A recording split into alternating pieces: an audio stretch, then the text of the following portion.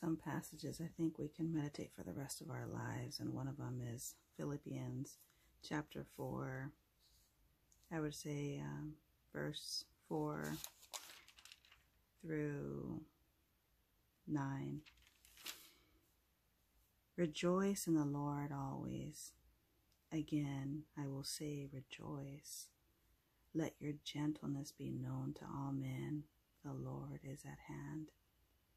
Be anxious for nothing, but in everything by prayer and supplication with thanksgiving. Let your requests be made known to God, and the peace of God, which surpasses all understanding, will guard your hearts and minds through Christ Jesus. Finally, brethren, whatever things are true, whatever things are noble, whatever things are just, whatever things are pure, whatever things are lovely, whatever things are of good report, if there is any virtue, and if there is anything praiseworthy, meditate on these things. The things which you learned and received and heard and saw in me, these do, and the God of peace will be with you. Amen. I love this passage. Meditate on the good things. I just always go back to the book of James, the epistle of James, chapter 1, verse 17. Every good gift and every perfect gift is from above and comes down from the Father of lights, with whom there is no variation or shadow of turning. If we just meditate on the things that the Lord has given us, on everything that's pure, everything that's lovely, I think we would see more the glory of God. I think we would see more the prophetic warnings, the prophetic guidance,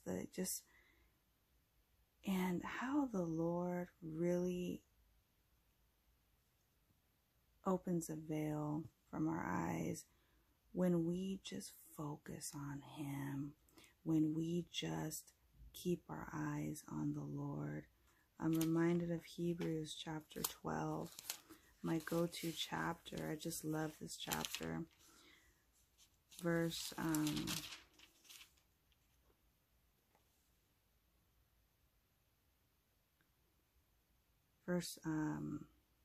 1 to 2. Therefore we also, since we are surrounded by so great a cloud of witnesses, let us lay aside every weight and the sin which so easily ensnares us, and let us run with endurance the race that is set before us, looking unto Jesus, the author and finisher of our faith, who for the joy that was set before him endured the cross, despising the shame, and has sat down at the right hand of the throne of God. Amen. Amen. Romans chapter 5, verses 1 to 5. Therefore, having been justified by faith, we have peace with God through our Lord Jesus Christ, through whom also we have access by faith into this grace in which we stand and rejoice in hope of the glory of God. And not only that, but we also glory in tribulations, knowing that tribulation produces perseverance, and perseverance, character, and character, hope.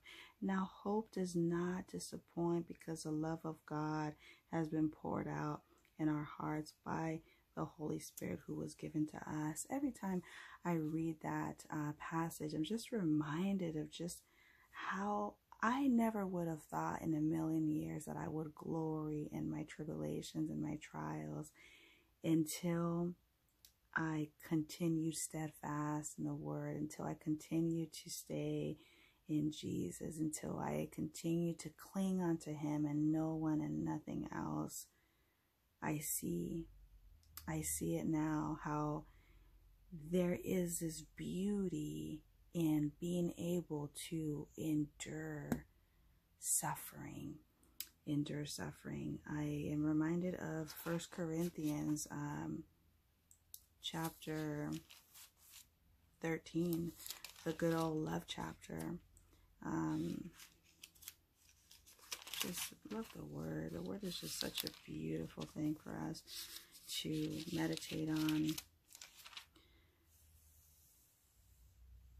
It says in verse, let me read just verses 1 through 7. Though I speak with the tongues of men and of angels, but have not love, I have become sounding brass or a clanging cymbal. And though I have the gift of prophecy and understand all mysteries and all knowledge, and though I have all faith, so that I could remove mountains, but have not love, I am nothing. And though I bestow all my goods to feed the poor, and though I give my body to be burned, but have not love, it profits me nothing. Love suffers long and is kind. Love does not envy. Love does not parade itself, is not puffed up, does not behave rudely. It does not seek its own, is not provoked, thinks no evil, does not rejoice in iniquity, but rejoices in the truth, bears all things, believes all things, hopes all things, endures all things. Amen. And love never fails. Verse 8. But whether there are prophecies, they will fail. Whether there are tongues, they will cease. Whether there is knowledge, it will vanish away. Amen. Amen. Thank you, Jesus. I just recall in my walk how I would just ask the Lord for more faith. I would need more faith, Lord. I need more faith to sustain, to be able to fight these battles, to be able to fight hard. And the Lord was faithful.